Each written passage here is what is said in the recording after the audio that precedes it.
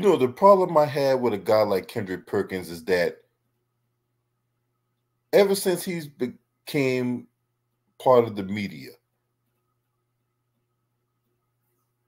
he has grossly violated the code that is part of the NBA brotherhood.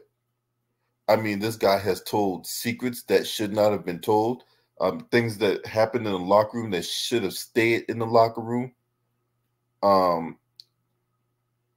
And you go from that to giving outlandish takes on TV. Now, in the latest rendition of Kendrick Perkins' verbal diarrhea of the mouth, he talks about how LeBron's teammates are trash. And before anyone tries to defend that, I'm going to play this clip, fair use, and I'm going to provide more commentary on the other side. DJ, spin that shit. You know what that is, No. You know what that is? You know what that is, Molly? It's an old saying. You can smell. Now, before I continue on, when he did that, that looked like a rendition of how a Rottweiler would do when he smells a piece of beef or he smells a raw piece of chicken, right? But let's continue on. I'm going to play more of this clip. It's going to start over again, and then I'll give the real commentary. You know what that is, No. You know what that is? You know what that is, Molly? It's an old saying. You can smell doo-doo before you see it. We've been smelling doo-doo the whole season long when it comes down to the Lakers. Like they sitting in a nice spot. So what are we talking about? First of all, they got to get into the postseason. That's number one. So when I'm looking at the Clippers, it's a bigger deal because of the expectations. LeBron James don't even have expectations for this Lakers team. He knows that they trash. He knows that they can't make any noise. That's why you, along with LeBron, was one of the ones at the trade deadline, including myself, saying trade. Get you another star in there. Get you a wing defender. Because we all know if they happen to get up against the Sacramento Kings, we know how the Sacramento Kings own them. We know how Sabonis owns AD in that matchup. And then if they happen to get to that next round or play against a Dallas Mavericks in the play-in tournament, you sure you want to go on the road and play against a Luka Doncic or a Kyrie Irving the way that they've been falling? Okay, so this is the thing. Right? This is the thing. The Lakers have proven this season that they can beat elite teams. Now, the Milwaukee Bucks are one of the elite teams in the NBA. They've beaten Milwaukee both times this season. And if I'm not mistaken, LeBron James didn't play in either one of those games.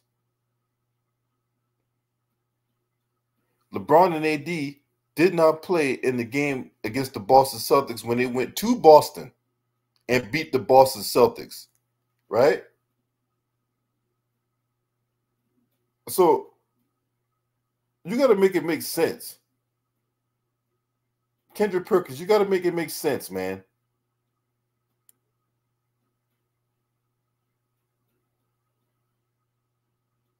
So 1 minute, this team is trash. This team is doo-doo. You out here putting on, two-legged Rottweiler takes on TV. Basically simulating what a Rottweiler would smell if it smells food and all that. And then the next minute, they go on a run. No, hold on, because there's other things I'm leaving out conveniently or inconveniently. Let's talk about what happened early in the season when the Lakers won the in-season tournament and he was running around on TV talking about, oh, this team could go all the way, this, that, and the third, bibbity-bobbity-boo. The Lakers go on a loser streak, right? Not only they go on a loser streak, they go on a massive slump. Who was one of the ones that was running his mouth on TV advocating for D'Lo to get traded, Darvin Ham to be fired, this, that? He's out here gossiping like a little bitch on TV talking about, oh, man, there's so much turmoil in the Lakers locker room and all this other stuff. It was this guy, along with his other, stupid ass media handlers or whatever like that. Kendrick Perkins was one of the ones that was out here banging the drum for Darvin Ham to be fired. And there was a lot of dimwits out here that was running his mouth, echoing Kendrick Perkins' talking points about Darvin Ham being fired. Who was one of the ones out here that was saying, no, Darvin Ham should not be fired? I was the one that was on that hill. I was the one that was defending Darvin Ham, and I got backlash for it.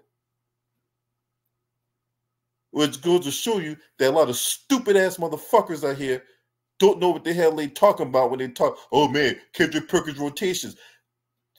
The average basketball person, I'm talking about people who played in the NBA. I'm talking about the average fanboy who watches game on TV, don't know what a rotation consists of. There's a lot of factors you have to take into account when a coach is inserting a player into the game. He's not just sitting up there randomly, hey man, yeah, you get up in there.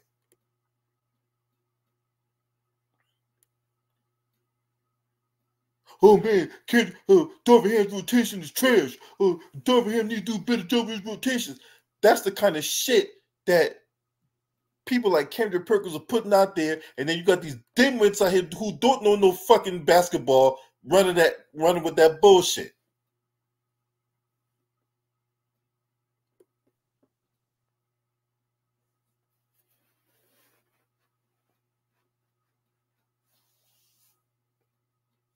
Don't even know what they're looking at in a basketball game. Oh man, Kendrick Perkins rotation to trash, or Darvin Ham rotation to trash. That's the kind of stuff that was being perpetuated by Kendrick Perkins. When the Lakers was going in their losing streak, or they lost a game they had no business losing, whatever like that, in large part to LeBron James.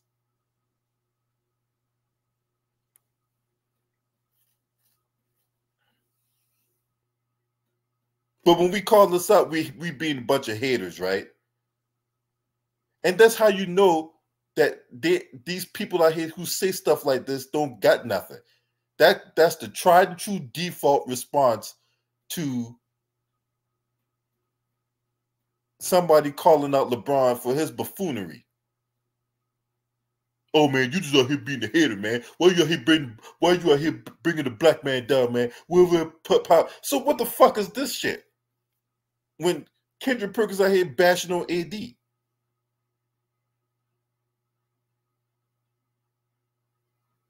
LeBron can sit up here and talk shit about all kinds of other black folks and all that, and he bringing them down. Ain't that bringing a black man down? So all you power to the people, part-time, Hotep, Jesus motherfuckers, the fuck out of here. Because your ass ain't nowhere to be found when it comes to the real issue.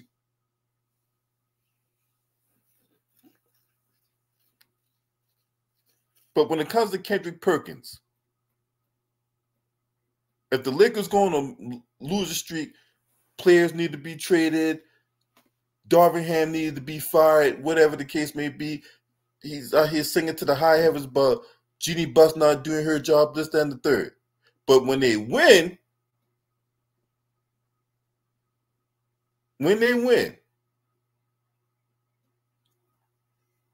then it's all him. It's all LeBron, because LeBron don't got the teammates. Now, the teammates is proven that they can go out there and win games without him. They've proven that. They've gone to hostile territory and won games without LeBron.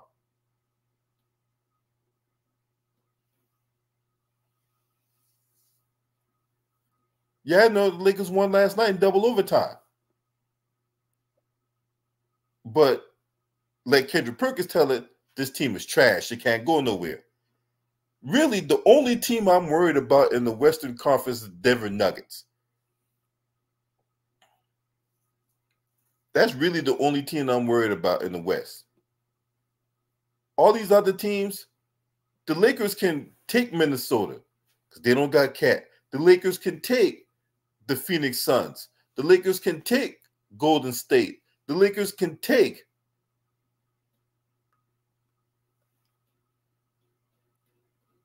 the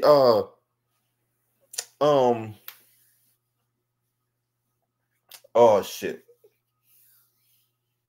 Oklahoma City. Really, the only team I'm worried about in the Western Conference is the Denver Nuggets. The Lakers can take the Clippers.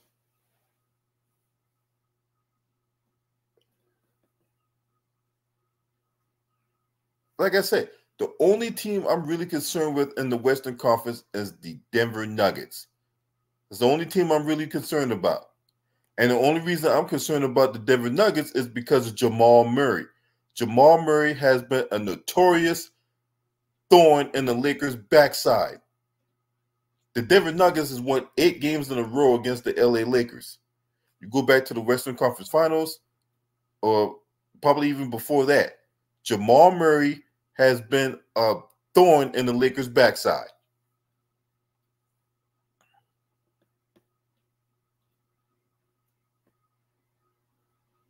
Now, mind you, the Lakers tried to trade for Jamal Murray at one point. When Jamal Murray had his torn ACL, when he was out that year with the torn ACL, the Lakers tried to trade for Jamal Murray. But nobody in the media is going to tell you that.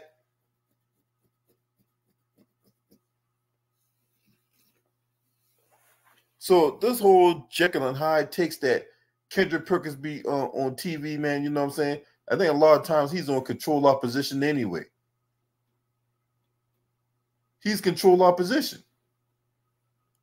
One minute he's, dick licking LeBron, and then the next minute he's trying to trash LeBron and all that. He's control opposition. So this control opposition where, you're like a part-time criticizer of him and all that, man, I see through the scam. Okay? I see through the scam. And then he's sitting up there calling other players trash like he was some certified Hall of Famer is beyond laughable. It's beyond laughable. That's the gross hypocrisy above all else. Now, mind you, when he was on the New Orleans Pelicans, he was rated one of the 10 worst players.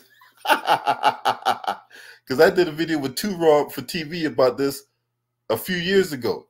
Shout out to 2 Raw for TV, right? Me and 2 Raw, we did a video years ago, and it's called Kendrick Perkins is a Scrub, Then, Now, Forever.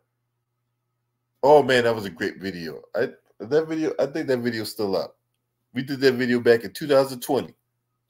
And we talked about how garbage this man was.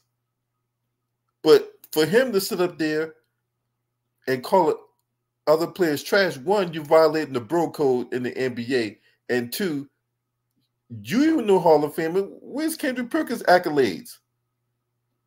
Where's Kendrick Perkins' accolades? Has he ever won Defensive Player of the Year? No, but I've seen him getting dunked on by Blake Griffin, though.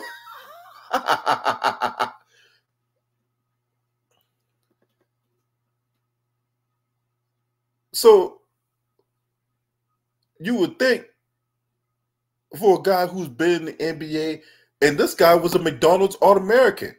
Kendrick Perkins was. Yes, you would not, if you didn't know your history or whatever like that, you would not have known that this man was a McDonald's All-American just like LeBron James was. Coming out of high school, out of Beaumont, Texas.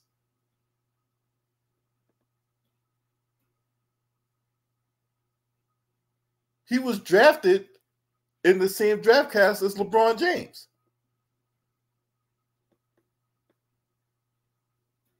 But you don't see no rim-rocking dunks or no game-saving blocks when you look at Kendrick Perkins' video montage. You don't see no tribute video whenever he goes back to the TD Garden for Kendrick Perkins.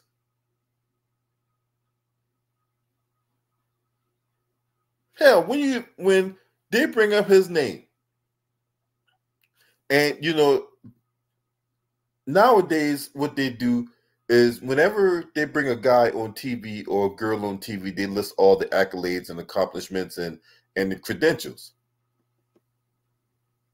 Kendrick Perkins don't have this robust list of credentials to go off of that makes him credible, whatever like that. He's nothing more than a pom-pom shaker. And he's a shameless one at that.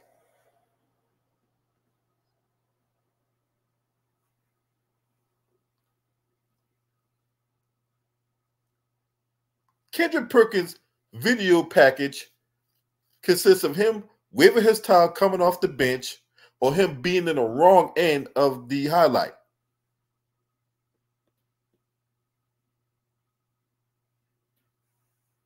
Whether him, trying to, dribble some ball up the court and he had a tragic Bronson alert, or him getting dunked on by someone, whether it be Blake Griffin or Pau Gasol or whoever, or he just waving his towel coming off the bench. Yeah, good shot, boy. Or him sitting down talking about whatever with whoever, wearing some plaid outfit. That's Kendrick Perkins' video montage. But he's sitting up here on TV with outside that goddamn Jezebel, Malika Andrews, talking shit about players and all that, talking about how they're trash and all that.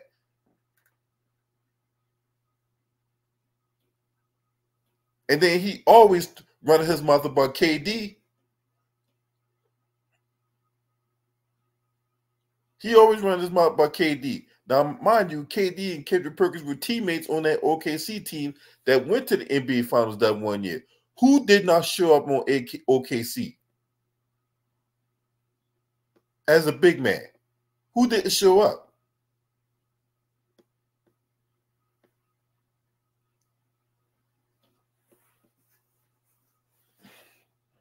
Who's still playing and who's not?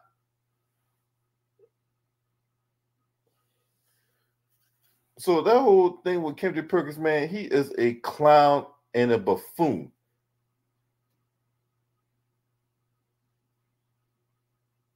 He's a buffoon. That's why I don't put no respect on Kendrick Perkins' name. I don't put no respect on his name because it's these Jekyll and Hyde takes that he always come up with consistently throughout the season. And not just this season, you can rewind the tape and go back years, ever since he started working for ESPN. He's been doing all this outlandish stuff. Now, watch what I tell you later on the day. Because First Take, later on, as of this recording, March 27th, right? Happy heavenly birthday to my granddaddy. I love you. And I will see you at some point on the other side. Just not right now. But happy heavenly birthday to my granddaddy.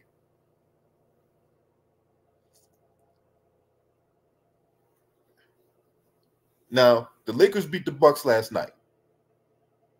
That's for one. And basically the Lakers swept the season series from Milwaukee. Both games, LeBron James did not play in either one of those games. I want to see Kendrick Perkins keep that same energy. The same players he's calling trash and all that, right? I want him to keep the same energy about that. But he's not. He's not. Watch he starts pom-pom shaking on First Take at some point later on, if he's on First Take today. Once he start all that pom-pom shaking, once he do the complete 180 from what he said not even 24 hours ago, talk about how the team's trash and, even LeBron don't even have expectations for this team. What do you mean we got expectations? You don a Los Angeles Lakers uniform. There's expectation to win the championship every year. Now, obviously, that isn't the that's not going to happen every year, but it still doesn't change that the expectations is still there for this team to compete for a championship. This team is good enough to compete for a championship. They have the talent. So this notion that, oh, well, this team isn't good enough. I mean, LeBron even have no expectations for him. The fuck out of here, Kendrick Perkins. Oh, Lord have mercy. I'm not even supposed to be going off like this considering my health condition. I'm not even supposed to be going off like this. But this kind of misconduct that's going on in the media is unacceptable. It's unacceptable. And channels like myself and Too Raw and Ticket and others, we're out here trying to tell you what's going on, but yet our views get suppressed. Our channels get shadow banned. We get put on the back burner.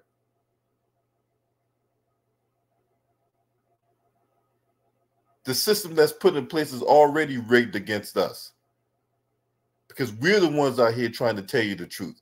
We don't have no dog in this fight. We don't got no horse in this race. So who's more biased here? The people who are so-called haters, right? Who's calling out this buffoonery that's telling you that what they're saying is nonsense? Or the people who actually have a vested interest in the success of LeBron James?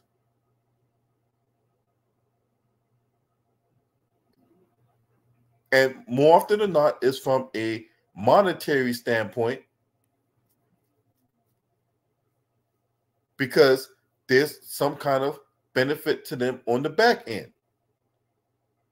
Whether it be a book deal, whether it be an interview, whatever.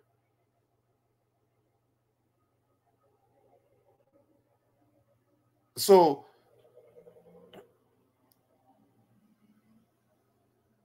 there's a clear lack of journalistic integrity here.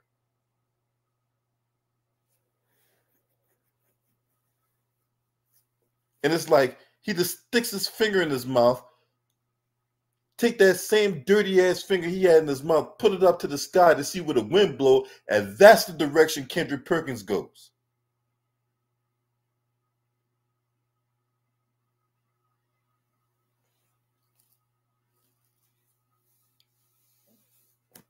Brian Windhorsey, another one.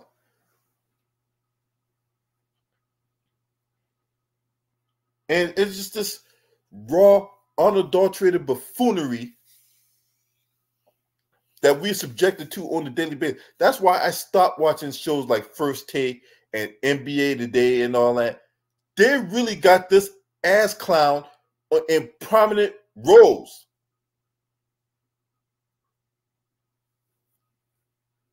They got this ass clown in prominent roles. He's on the pregame shows. He's on the halftime shows. Spitting this little verbal diarrhea in the mouth. It's disgusting, man. Sitting there talking shit about his contemporaries and all that, like he was some bona fide Hall of Famer. This motherfucker couldn't even get in the Hall of Fame in the Bay 3 League. He right up there with the Ryan Hollins.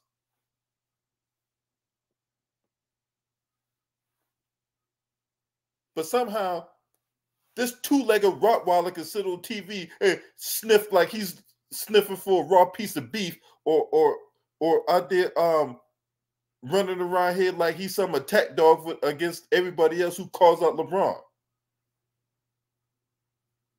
Just, this guy pissed me off so bad. You just don't have no idea. This guy pisses me off so bad with his outlandish takes consistently over and over and over again. And then the one or two times he becomes critical of LeBron James, I'm supposed to be, oh man, Kendrick Perkins, oh my God, he's new. Where did he get this from? The fuck out of here. There's no way you can throw me off that set. He's clearly on the payroll. And I wouldn't be surprised if he had a vote for MVP. Well, we all know where that vote's going. We all know where that vote is going. Then on top of that, I would be remiss if I didn't talk about LeBron's politicking in the background.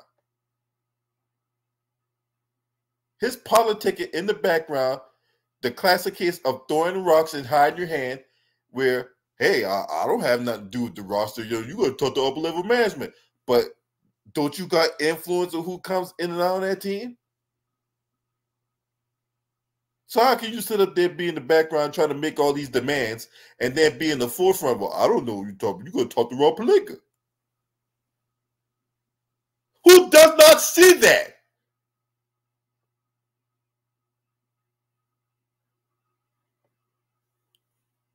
Hell, Stevie Wonder can see that shit.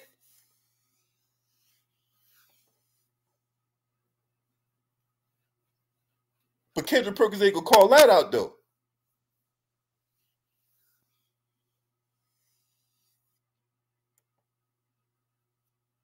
Then when he don't win MVP, he want to put these goddamn cryptic messages about, oh well, I gotta make sure gotta keep my circle small. The fuck out of here, man.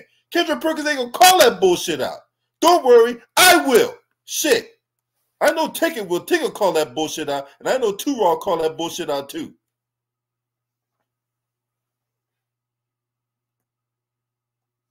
Kendrick Perkins is a Bama. Let's just call it for what it is. He's a fucking Bama. You guys let me know what y'all think about this, man. Straight up, man. You're not subscribed to this channel, make sure you hit the subscribe button, hit the like button, and share these videos on your social media platforms. And when we got 2 weeks left, I say about 2.5 weeks left in the NBA season. We got 2.5 weeks left in the NBA season. And now you're starting to hear a lot more talk about who's going to be MVP, what teams are going to make the playoffs, what team could possibly miss the playoffs, what team could possibly enter the play-in game. That talk is like entering its fever pitch now. Because we got 2.5 weeks left in the regular season. And in the West, especially in the West, each game is crucial from here on out. You got the Rockets, who I said before the season began. I know a lot of people are going to try to take credit for it, but I was one of the ones who said that the Houston Rockets was going to make the playoffs before the season began. The video's still up. If you don't believe me, go back to the video I did in October about that. I was probably one of the only people that said the Rockets was going to make the playoffs.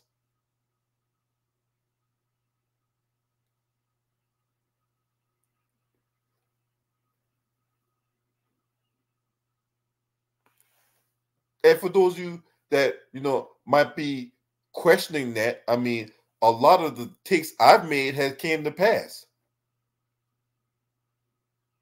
I have the credibility. I just don't sit up here and toot my own horn every chance I get. But at the same time, I have the credibility because a lot of the stuff I've said has came to pass. Last year, when the Sacramento Kings, before the season began, I was one of the ones that said that the Kings was going to make the playoffs. I didn't think they was going to be as good as they were, being the 3rd seed. I didn't go that far, but I did say they was going to make the playoffs. Whether it be a team making the playoffs, a coach was going to get fired, right? Or by the way, as far as a coach getting fired, Steve Clifford for the Charlotte Hornets, yeah, he up out of there. Y'all heard it here first. Steve Clifford for the Charlotte Hornets is going to get fired. May not do it now, but after when the season's over with, yeah, Steve Clifford, he's out of there. He's out of there. There's going to be a whole destroy and rebuild in Charlotte.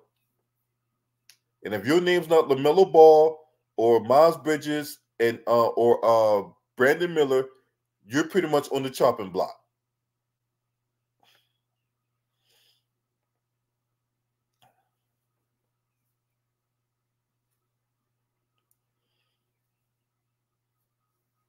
That's right. That is one team that's going to go through a wholesale change in the NBA. Man, and I'll talk more about that in another video. But yeah, let's just keep this 100. LeBron James is what's going on. He is the problem. Nobody else. Okay? What's up, Buki Allen? Salute to you, man. Long time no see. Good to see you. For real. He's the problem. Who can't see that? Huh? Are you that much of a cum guzzling dick lick that you can't see what the fuck's going on, man? Huh? All you guys out there that be out there swallowing LeBron James' spit. Y'all can't see what's going on. This dude's the fucking problem, man.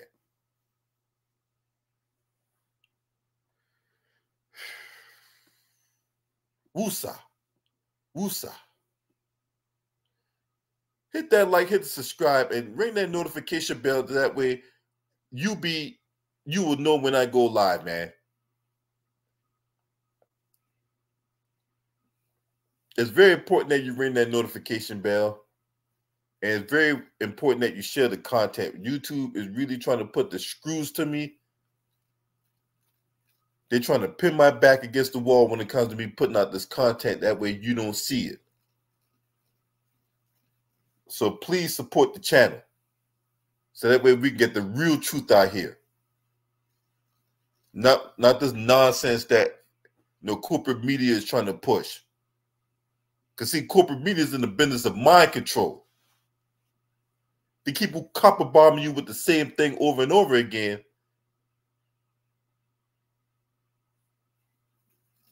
To make a lie look like it's true.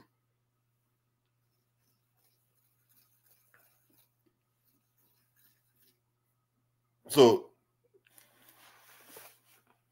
I have the backing of the people. I have no ulterior motives here. My job is to tell you the truth, the whole truth, and nothing but the truth. Not the biased truth, not the liar's truth, but the highest truth.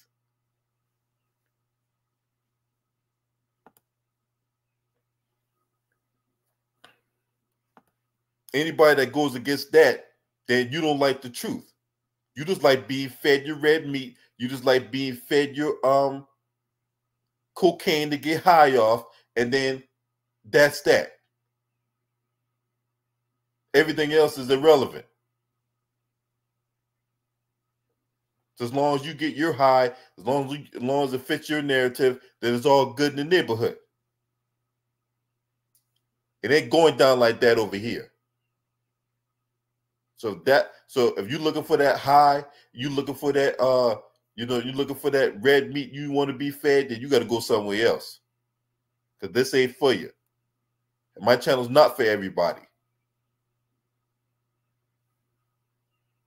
It is what it is.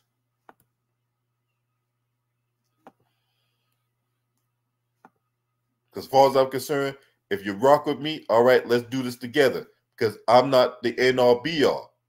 We're a brother and a sisterhood right here. I'm no different, and I'm not more high and mighty than anybody else. If you don't rock with me, though, fuck you.